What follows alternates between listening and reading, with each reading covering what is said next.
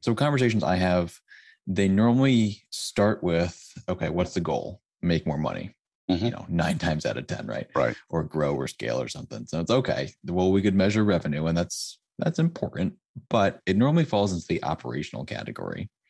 And so I work with a lot of service-based businesses and we talk hourly rate comes up a fair amount Hmm. because in the service-based businesses, obviously you don't really have countable inventory. You just have your time and your team's time. Hmm.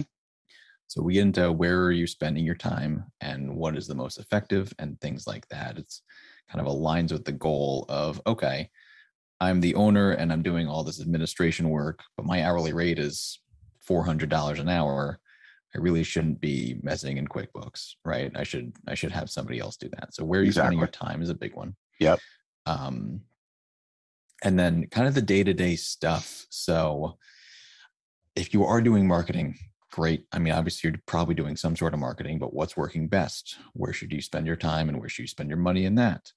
Where should you kind of connect with your team? So Hmm. team, not necessarily employee engagement, but I'm sure it could be a part of that. But team scorecards. How is your team doing? How is your team feeling? Did they like the work? And if they don't, it probably reflects in their efficiency.